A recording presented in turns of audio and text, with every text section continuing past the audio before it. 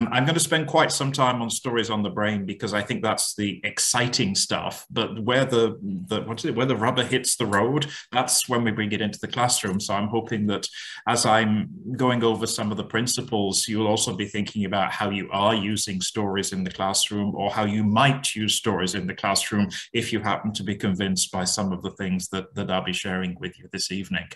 Kudos to everybody for turning out at this time on a Friday evening. I'm exhausted. I imagine most of you are too. So I'd like to get started if that's okay. It was 1987. It was 1987, and Kobe Jout had what they then called a mini conference on large classes.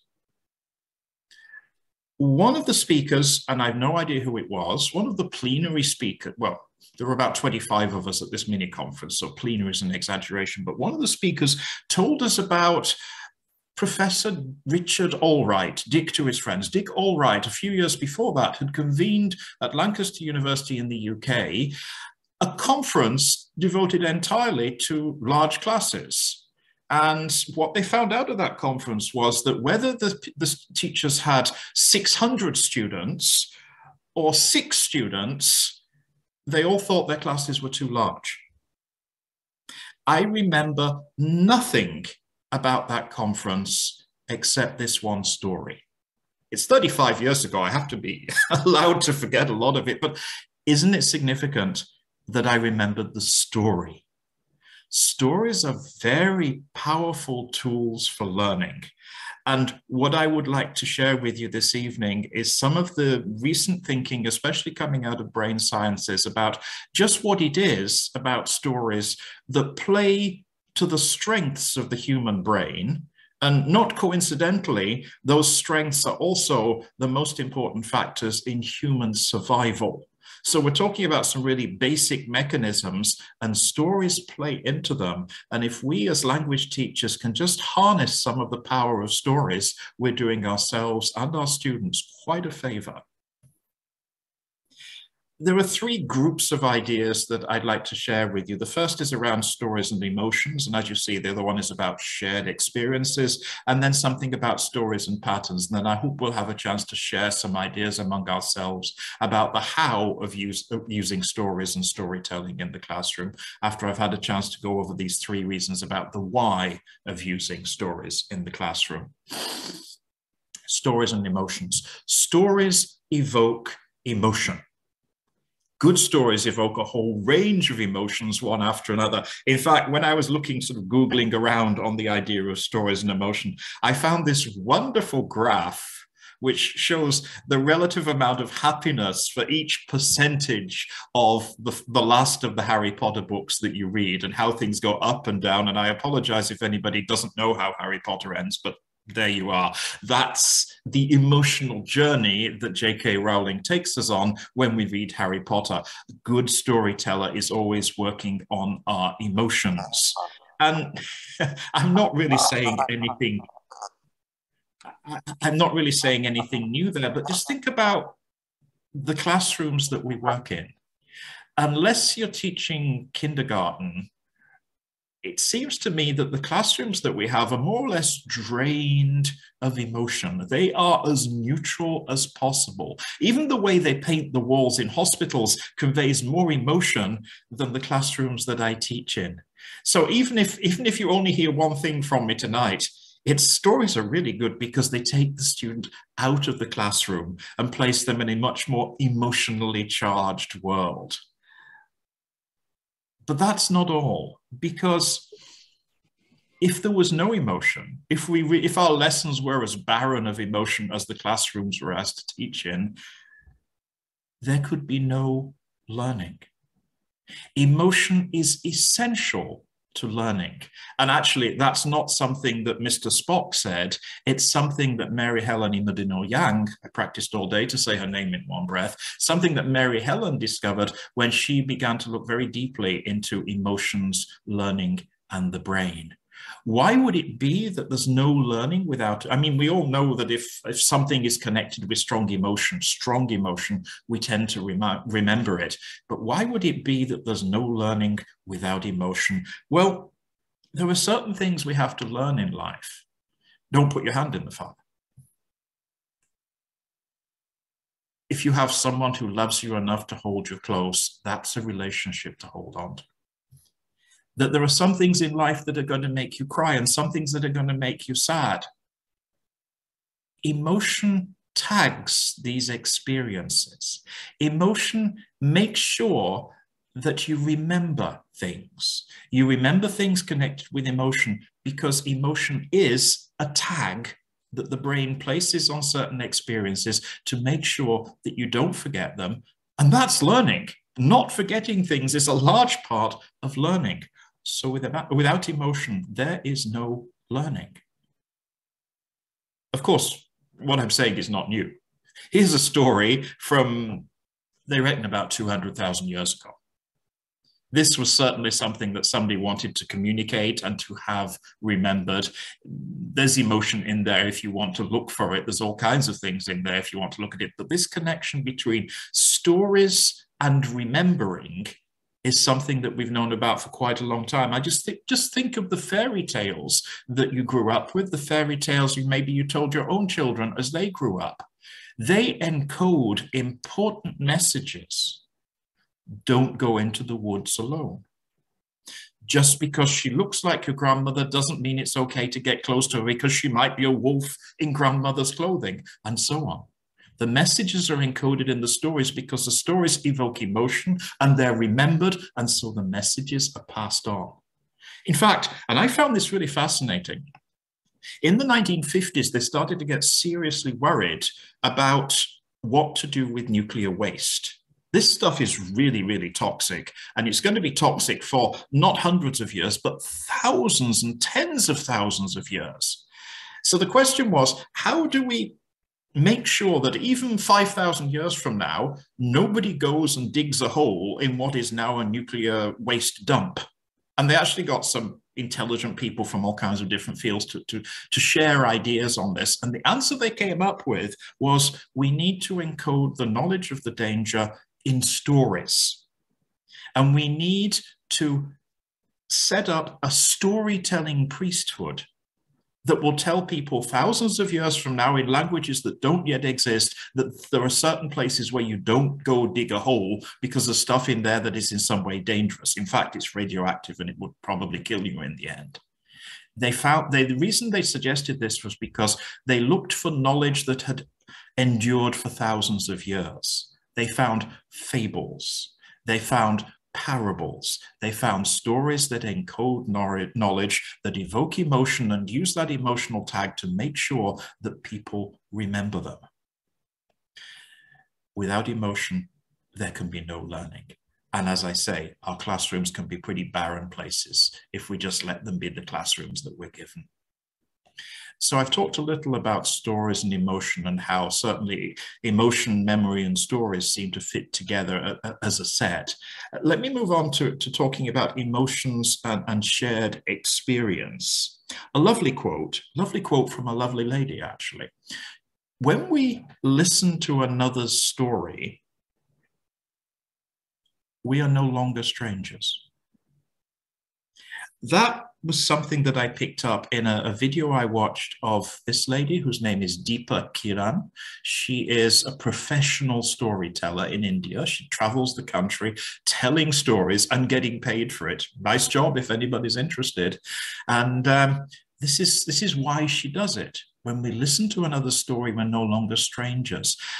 As language teachers, I think there are two important things in that very short quote from Deepa. The first one has to do with community. We are no longer strangers to each other.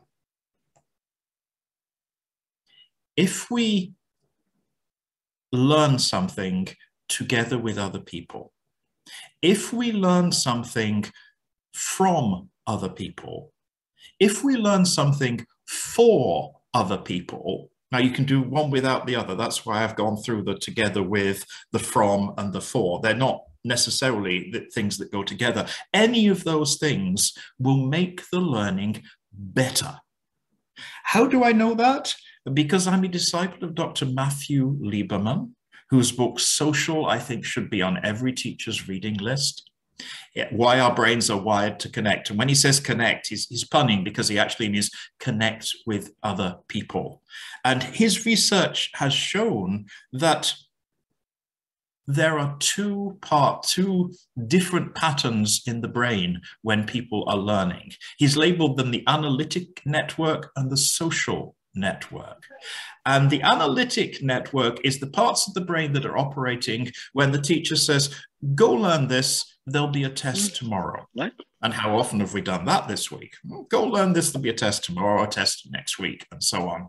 The social areas, which as you see are totally different from the analytic areas, those are the areas that happen when we learn something from somebody, when we learn something with somebody, or when we learn something for somebody.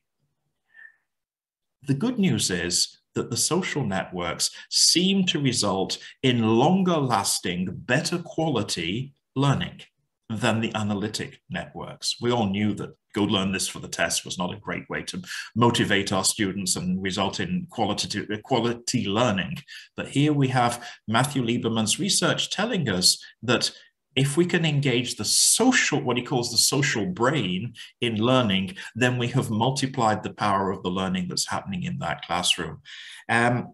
For example, he gave students lists of words to learn. To one group of students, he said, go learn that, there will be a test tomorrow. Quite literally, he said that. And he said to the other group, go learn that, I will ask you to teach it to some younger students tomorrow. The next day, there were no younger students to teach, so all the students took the same test, and the ones who were learning for other people were the ones who did better on the test. That's just one example of the power of social learning. Unfortunately, you can't have them both at the same time. He's a great one for coining ideas. The neural seesaw, he calls it. Basically, it means you either have the analytic circuit switched on or you have the social circuit switched on, but you're not going to have them both switched on at the same time. So let's be careful in the classroom that we are helping students to learn from each other. How do we switch on the social brain after the students perhaps come to school expecting that they'll be asked to work analytically? Well, pair work, group work, learning with other people, learning from other people, learning for other people. Learn this because I'd like you to teach it to some other students, that kind of thing. Also, something that I always forget until I get to the classroom, if I want to give the students a piece of paper with something written on it, I always make enough papers for all the students in the class, and then I remember. It's much more powerful if I only give out half of the papers.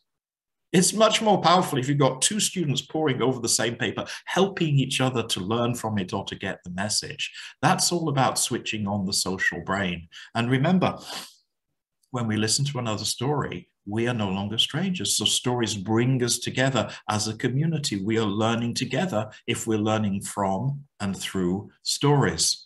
But I think there's another message in there for language teachers as well. And that's not so much sharing community, it's about sharing meanings. From quite an early age, I was told that there were things in some languages that could not possibly be translated into another language. Giri seems to be one of the examples that people talk about in Japanese, and possibly shibui, the taste shibui as well. Another one that was often given as an example was schadenfreude. In fact, the English word for schadenfreude is schadenfreude because it's assumed to be untranslatable from German. I mean, to a language teacher, it doesn't sit well that something is untranslatable. And then there was borscht. I've spent some time with colleagues in the Russian Far East through Jalt's partner in the Russian Far East in Vladivostok, Filter. And many of the ladies of Filter were happy to invite me to their homes and share with me their homemade borscht from their mother's recipe. And I tasted it and said, yeah, that's very tasty. Thank you very much. Wrong reaction. Stephen, they said, you will never understand what meaning it has for a Russian person to taste their mother's recipe of borscht. It is not possible for you to understand the associations evoked by the experience of eating borscht. Untranslatable experience. Except, there are stories. And the stories really do help us to share meaning. I'm not sure it's part of the original series of Mr. Men, but there really is a Mr. Schadenfreude with all the pages devoted to helping you to understand this concept. And if I've understood correctly, the Master and Margarita does a wonderful job at helping you to understand the experience of eating somebody's mother's borscht recipe. Stories can help us to experience other people's meanings. And this is not trivial. This is not a small point that applies just on those esoteric edges of life as it is lived in different countries, different situations. This is fundamental to what we mean when we use words. And as language teachers, we really have to be interested in that. Dog. What could be simpler? I say dog, you think of a dog. Yeah, it's pretty much a one-to-one correspondence between a dog, the word dog, and the animal dog, except there's more than one kind of dog. And not everybody will have experienced all of the different kinds of dogs, or even that dog. There's more than one kind of dog, and there's more than one way of representing dogness in the brain. You may, if you are naive, think that dog is represented in your brain by some kind of stereotypical representation of a dog. Not at all. The woof of the dog is represented in one place, the movement of the dog in another place, the color in another place, the tactile, what it feels like to touch the dog's fur in another place, and the shape, the visual form in a different part of the brain. And that combination of patterns and activation of neurons in different areas of the brain is unique to you. It is unique to you because you're not knowing about dogs. It's unique to you because it's based on your experience of dogs. And it's your experience of dog that defines dog for you. And it's my experience of dog that defines dog for me. As long as we pretty much share the same experiences, then the word dog is a rough shorthand for communicating.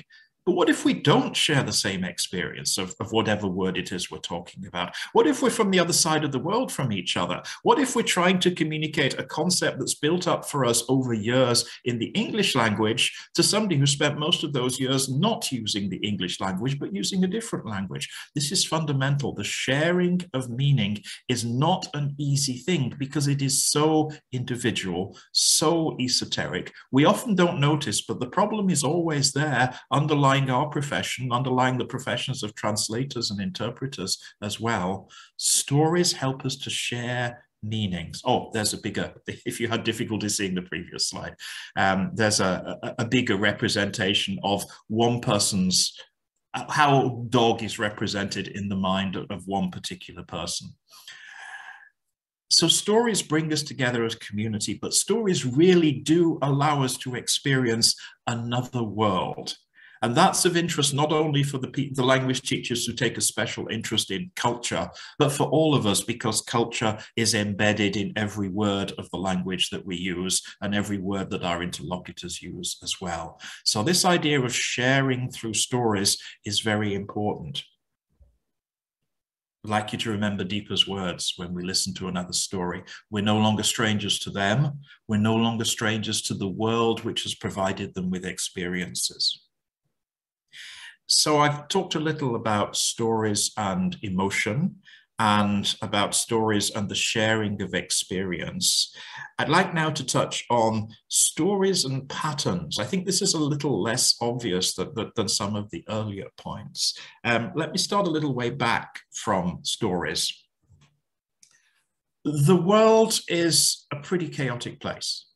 What's happening around you now is a feast of sensory information, but in fact, what's happening in the world around you is permanent and total sensory overload. And most of it is random. There may or may not be some patterns in what's happening to you. Most of what's happening around you is happening for no particular reason. And I'm not talking about not just talking about big events, the little events as well, the little things that have happened in the, how long, 26 minutes since I started to talk to you. All of those little things, they're all happening, and they're happening very often for random reasons. That's not the only problem with understanding the world through the senses. The second problem is that this is a lot of people say that my number is way too big here. I blame Zimmerman, and you can look up the reference. I'll share it with you if you like. But even if he's wrong by an order of magnitude, this is impressive. He's saying that at any given moment, the amount of information around you that is accessible to your senses is about 11 million bits at any given moment. And how much of that can we process at any given moment? 40 bits.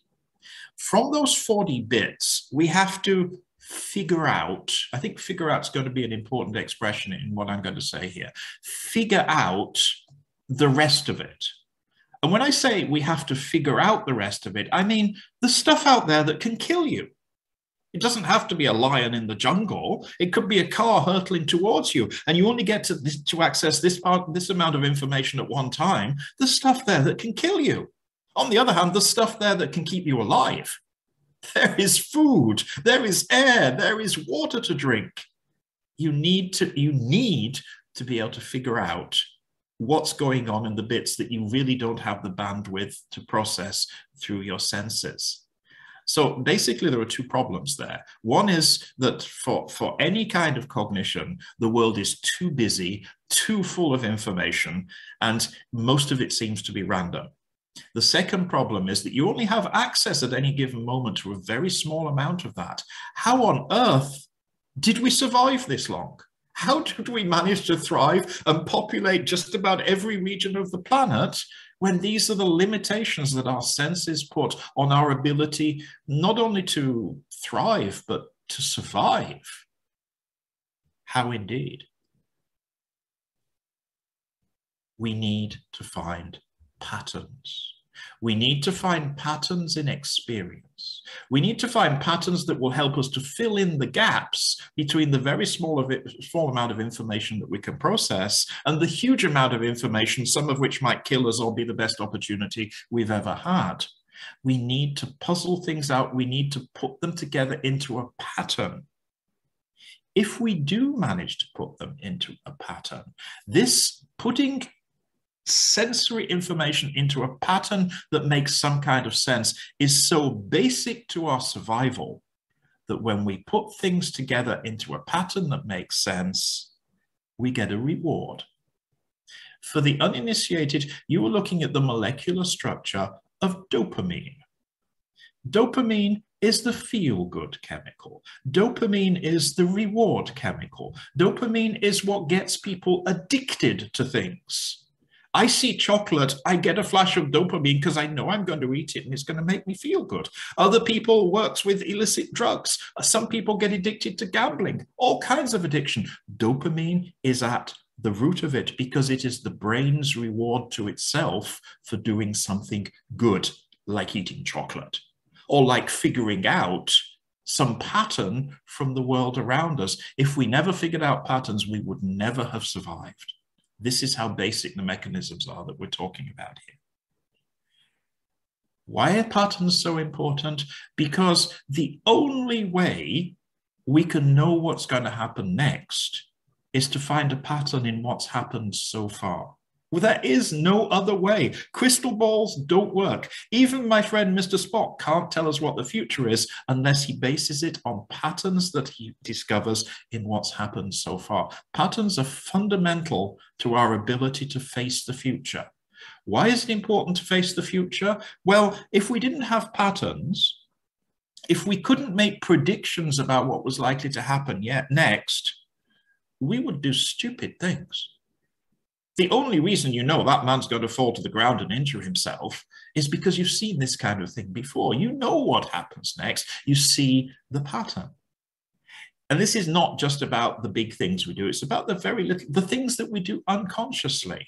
Like, I see this, and my body floods me with chemicals that allow me to classically to flee the bull, to get ready to fight. No, that's not going to happen. Or to freeze in place. The adrenaline floods when it sees the bull coming towards me because I have the ability to predict what the bull's going to do to me Why do I have that ability? Because I've seen it before. I've seen patterns. I've seen that when the bull looks like that and charges like that, the consequence for the person standing just where the camera is in this picture are not good. Okay, we don't meet charging bulls every day, but we do often walk past candy shops. What is true for the adrenaline when we see the bull is true for the insulin when we know we're going to be tempted by our favorite candy. Before we put the candy into our digestive system, the insulin is being made because we have patterns that help us to predict. Our whole interaction with the environment is based on spotting patterns, making sense of some of what appears to be random, and making predictions based on those patterns. And in fact, that's what grammar is. Grammar is a framework based on past experiences, which allows us to make predictions about what word is going to come next, or if we're speaking or writing, what word we can use next. That's what's being tested on this. I think it was from an old TOEIC test of some kind, this one. That's what's being tested here. Are students of English familiar enough with the patterns to make predictions about which of the words A, B, C, or D is going to go in the blank? So it's not just the man in the tree, the charging bull, the candy store.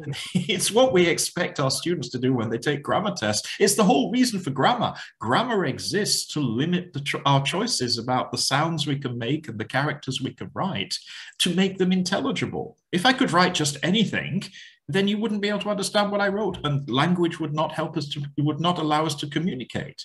It's only because we have grammar, a system of patterns which allows us to make predictions about the future, that we can communicate through language. Here's something you may not have considered, or maybe you have. What do you think about when you're not thinking about anything? This became a relevant question when a group of neuroscientists were running, this is where neuroscientists work. This is a functional magnetic resonance imaging machine. You may have seen one in the hospital. You may even have been scanned with one at some point, fMRI. The functional bit is because the neuroscientists have we're not supposed to call them subjects anymore, are we? They're co-researchers. The man lying down, they run tests on them. They have them perform actions like reading, looking at pictures, deciding on things while they're inside the machine. And what happened one day was that after all the tests were over, they left the machine on. And the person in there was bored, nothing to think about, nothing to do. And the brain was more active at that point than it had been while the co-researcher, the man lying down, had been performing tasks. So what the heck is going on? What's he doing in there? He has absolutely nothing to do. It's a rather noisy white space, and his brain's going like crazy. Well, in fact, she knew the answer. As soon as I asked the question, what do you think about when you're not thinking about something? You knew that we daydream. We make up stories that link together experiences that we've had. That's daydreaming, or it is when we do it in the daytime anyway. When we do it at night, it's called dreaming. It's the same thing. It's your brain trying out patterns to see if they fit, to make sense of some of the experiences you've had during the day. The brain is a massive pattern detection system. And that's how we survive. Massive pattern detection system that is constantly on the lookout for something that might be a pattern. It doesn't have to be a pattern, it just has to have the possibility of being a pattern. But during the daytime, usually we're pretty busy doing things. That's why it's at night that we process a lot of those experiences and try to find the patterns. Because the better your understanding of the patterns of the world, the more equipped you are to make good predictions about the world, and the better your chances of not only surviving, but thriving in the world. And again, I'm not talking on a trivial level, I'm talking on a very basic level of individual and species survival. Your brain is trying to put together the pieces of experience so it can find a pattern. And when it does find a pattern, zap, you get the dopamine. I'm supposed to be talking about stories, and I am. Stories make sense. Stories are not like experience. Stories come with ready-made patterns already inside them. And if you've heard one love story, you'll know where to look for the patterns in the next love story. They're a kind of packaged experience of life. But the packaging is important because it's much simpler to make sense of a story than it is to make sense of the chaos going around you and the rather partial intake that you're taking from that chaos. Stories make sense. This is another fun thing. In the US, they seem to spend time in literature classes talking about story grammar and how the different elements of a story fit together. This is supposed to be a grammar that will fit any story at all. My wife is addicted to what they call cozy mystery stories. Those are mystery stories where somebody gets killed and they try and figure out who it's done, but you don't see the blood. That's what makes them cozy. There's no blood, there's no visible violence in the books. She loves them. Why does she love them? Because at the end, it all works out. And there are certain rules as well. If you read a mystery story, the criminal cannot be someone you've never heard of. It must be somebody who's been mentioned in the story, however peripherally, however incidental. It just breaks the rules of mystery stories if you say, actually, the person who did it was somebody who hasn't figured in this book so far. That cannot happen unless the writer is determined to break the fourth wall and do away with all conventions. That's one of the things that makes it so satisfying. It is packaged experience. The packaging makes it more digestible.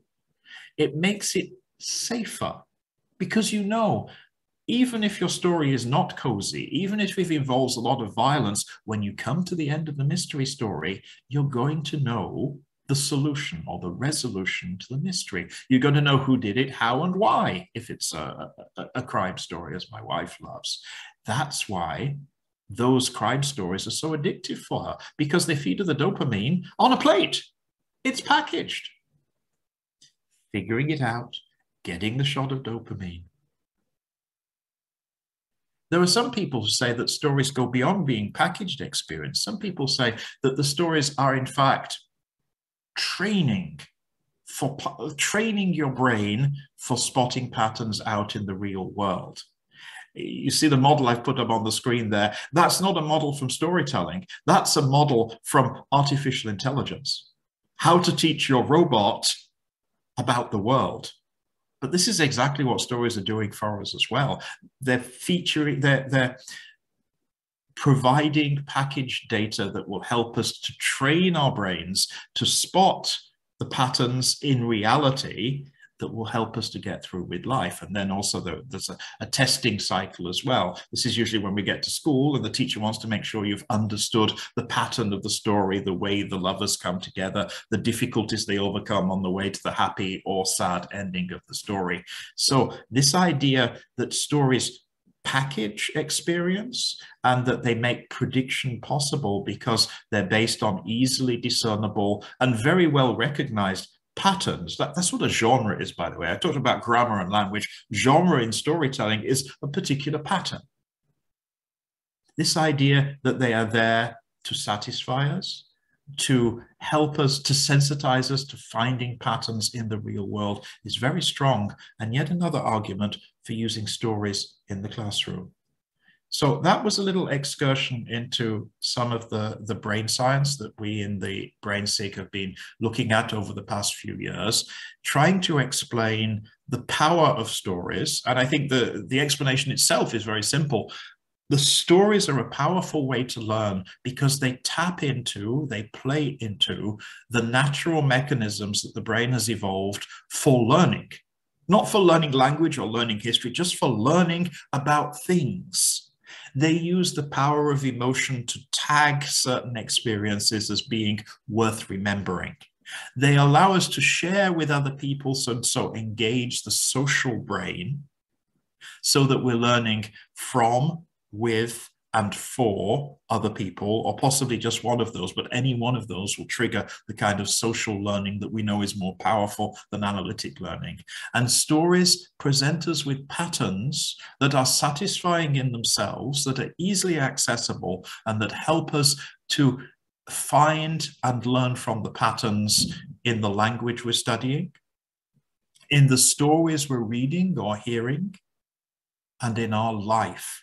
So in the end, stories are a preparation for learning from life, which as educators, I'm sure is what we're all trying to do. I always think of myself first as an educator and second as a language teacher. If I can help my students to reach some life goal as well as learning English, then I've had a good day. And this, the use of stories in the classroom, is a great way for preparing mini adults to live in the adult world. So, what should we do? Excuse me. Tell stories, obviously. Since I began to understand the power of stories, I've developed some things that I do in the classroom. But this is the part where I would be interested to hear from you about the way you use stories in your teaching, or the ways, after hearing what I've had to say, you would like to use stories in your teaching. So this is where, Jackie, I would like to throw the floor open to anybody who would like to share a story experience from their classroom, or some thoughts about how to use stories that have been triggered by this evening's talk. Is that okay with everybody? Absolutely, absolutely. Would you like people to turn on their mics or in the chat? What would be easiest for you, Stephen? I think it would be nice if we could have a live discussion. Wow, a lot of people are here. Yes. Oh. Do you want to do breakout rooms to share ideas, or do you just want to shout out? What works, Jackie? You know your well, I think I don't know. It might be nice to have it in this room so that everybody could hear other people's ideas. But maybe if you want to stop sharing your screen, then we could be in the big gallery view, and then if anybody has something they would like to share, if that sounds okay. So this is where there's an embarrassed silence, and then in the end somebody speaks. So let's not do the silence. Let's just do the somebody stepping forward to share an idea, please. So I'll start since my mic's already off. One thing that I've done, it started as listening practice, but I just read a story and then have them discuss. We stop and have them discuss what happened, ask them a few questions, make sure they know, what's going on. So that's just reading a story already, not my own personal story, but they love it. And I chose a mystery. So there was, anticipation and trying to figure out what's going to happen next and such. So there's mine. Thank you. All right. And somebody else had their hand up as well. Michelle, yeah, if you want to go ahead. Okay, I will just share, one time we had an English camp. So I used the story of Three Little Pigs. So before we had the English camp, I actually gave them a preview of the English camp by showing them the nursery rhyme about Three Little Pigs. And I allowed the students to figure out, after watching the nursery rhyme animated version, what is the story all about. And it was really interesting for some students to note the word hard work. And the actual English camp revolved around Three Little Pigs. I made activities out of Three Little Pigs, and then their creative output is actually to create another story using the lesson from Three Little Pigs. And it was really a wonderful event.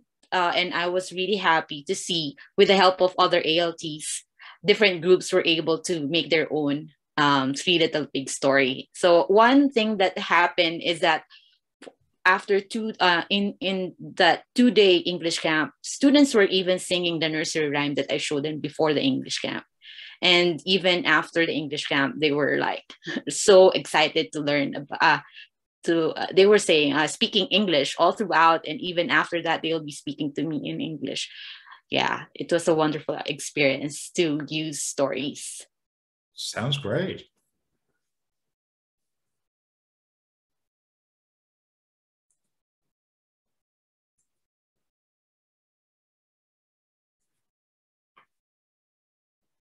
Does this mean I haven't convinced you about the value of stories?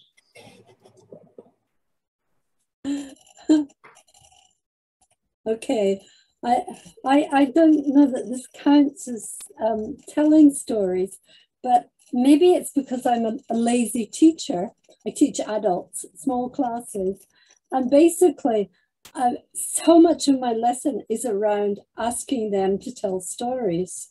And you know, it makes a learning environment, because I just find that they are so interested in each other's stories, and of course in mine too. But I just think that's a sort of standard thing, to have people share stories. And I usually I'll have them share in pairs, and then the partner will tell the story, and so it gets double mileage. So that's one thing I've done with adults. With and children, when you say, I'm sorry. Yeah, So go on. Go on. But when you say stories, are you limiting them to true stories or only to fictional stories, or does it not matter? No, I'm basically talking true stories, and I've done it in different ways. Just say, you know, come with something to tell us. And it could be anything. It could be something from their past. They can be sharing things that are going on in their lives. There's a whole variety, and it's one way that they create a community, because they learn so much about each other by doing that, and they're encouraged to ask each other questions after the sharing. So, you know, we dip into the textbook, but not so much. Can I share one more with children? Because I wonder what you think of this, because of course we've all done the stories of the famous childhood stories, but I love to play with them. Like, you know, some people play with Cinderella, who doesn't marry the prince because she's a hip young girl, changing the story. And I had a lovely one where my colleague and I made a story. It was about Momotaro. So we decided to mix up our cultures a bit. So Momotaro goes off, and on his way, he meets Little Red Riding Hood. And there's a whole feminist thing comes in here. Little Red Riding Hood tells him, because this Momotaro is scared of the demons rather than being brave. And so just playing with some of these ideas, it's a really fun thing to do. In the end, she says, Momotaro, I'm not going to, he says, I love you, Little Red Riding Hood, will you marry me? And she says, no, you have to go to a good university and get a good job, and then I'll marry you. Very practical. A Japanese twist.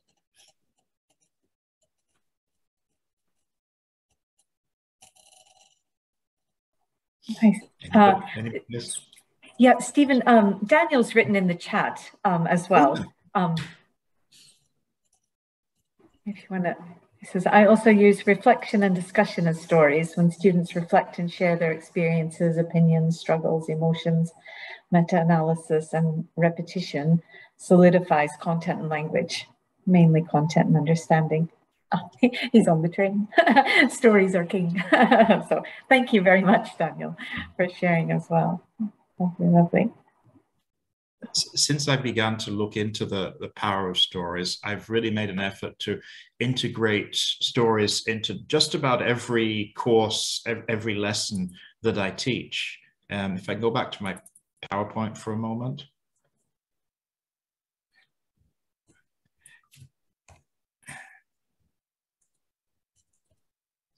Obviously, having students write stories is a way of getting stories into the writing classroom. Listening to stories, a lot of the listening materials we use are kind of mini stories anyway, but actually going for the kind of stories that come with graded readers when they have a CD as well, or a downloadable file that you can use that tells the story for people to listen to. Reading, obviously, I mean, why is extensive reading so phenomenally successful? Why does it give students English such a boost? Part of it surely is simply because most of the extensive reading that we have our students do is story-based. I know there are some non-fiction sort of factual kind of readers out there, but a lot of it is story-based. But the greatest success that I've had since I've started rethinking my courses in terms of story has been with the presentation course. And this has been the most successful thing, most successful change I've made in my teaching in a very long time. I started the course last year not by saying, well, we're going to give presentations, so you'd better know PowerPoint and don't forget to make eye contact and a nice loud voice, please. And said, no, I told them a story. And I had them tell me a story. And in fact, I gave them a course in storytelling, which covered all the general areas that we would in a presentation course, but they were telling stories. And the students' reaction to it was so strong. And they were making presentations by the end that fulfilled the classical requirements of persuasive presentations of appealing both to the emotions and to logic.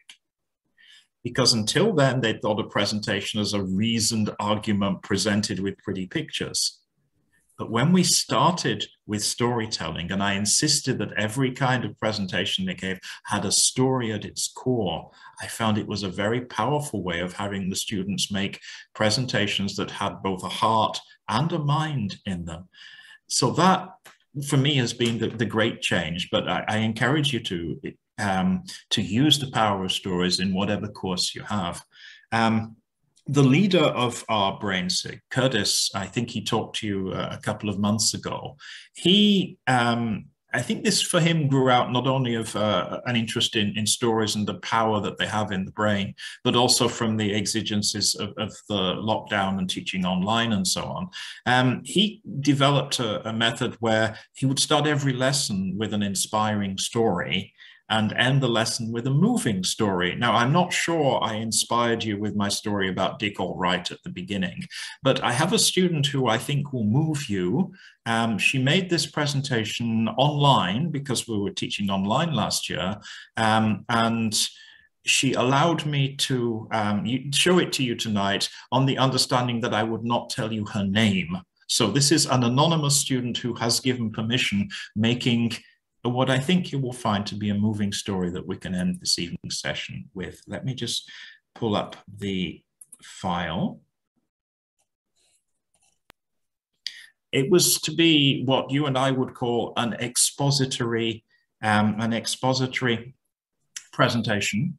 But for her, it was to convey some information about the life of a famous painter by telling a story or by telling some stories. If you can't hear the sound, wave your arms and I'll try and fix it for you. But I think you should be able to hear her say hello right now. Hello, everyone. My story is The Life of Vincent van Gogh. His name is Vincent van Gogh. Everyone will have heard his name once. Do you know the name of his younger brother? His name is Theodoros van Gogh. The brothers had been writing letters since the summer of 1872 until July 23, 1890, just before Vincent died. Vincent wrote in the letter the worries of his private life. From this, it can be seen that Theo like a close friend to Vincent. On the other hand, Theo also appreciated his paintings and helped him by providing money. Theo was the only supporter of him. Like Vincent, I have had an experience of mental instability. At that time, my only support was my sister. My sister always said, "I'm on your side." So, even if it wasn't understood by many people, having my sister understand, it made me happy. So, I was able to understand how important Theo was to Vincent. Vincent died on July 29, 1890. Theo died a year later on January 25th, just like following his brother. Their tombs are still next to each other. These tombs seemed to show the connection of the brothers. Vincent's life has always been with Theo, so I'm sure they will be stay together after they die. Thank you for watching my video.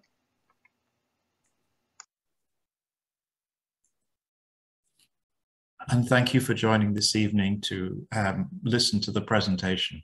I thought she did a wonderful job. It doesn't have to be a student. Now we have YouTube.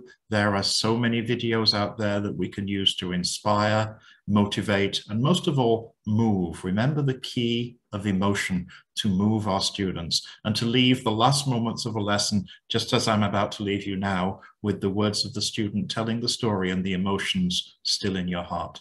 Thank you for listening.